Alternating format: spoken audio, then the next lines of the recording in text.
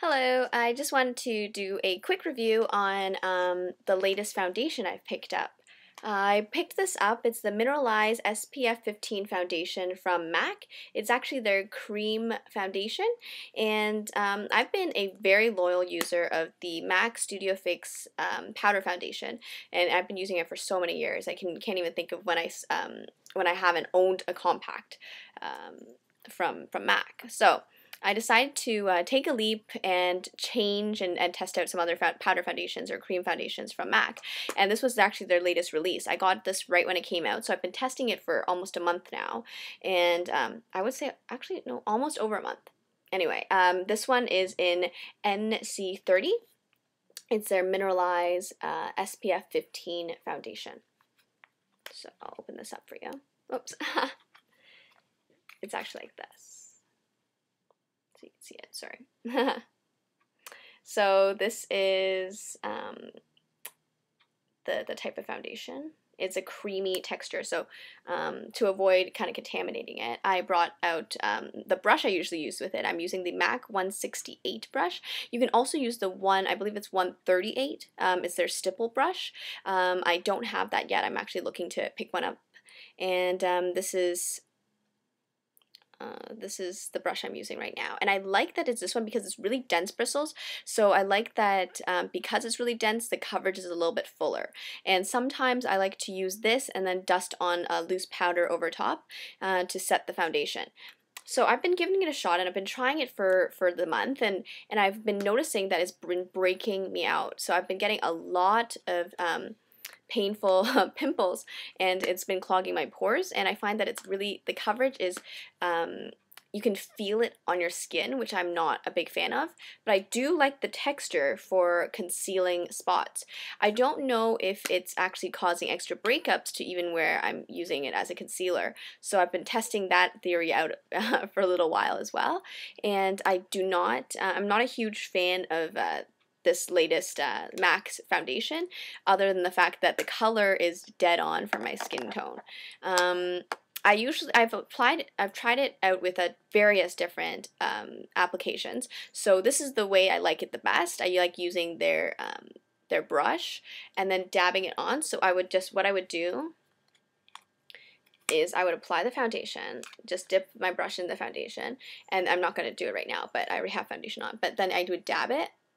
And I would, instead of brushing, I found that the application of just patting it like this lightly against the skin and then repeating over the same areas gave me a really gorgeous, flawless finish. And I liked this powder for the look I would get afterwards. In the beginning, when I started using it, my skin looked kind of like glowing, and like there wasn't any, you couldn't really notice any breakouts or anything like that, or the application was really, really smooth, and it felt like a liquid foundation on your skin. And then I would set it, and still it would look a little bit more luminous. However, after using it for about 3 weeks, my skin started reacting to it, and since I've stopped using it in the past week or so, my skin has been calming down a bit, and it really makes me sad to say that I don't like this product just because of the breakouts.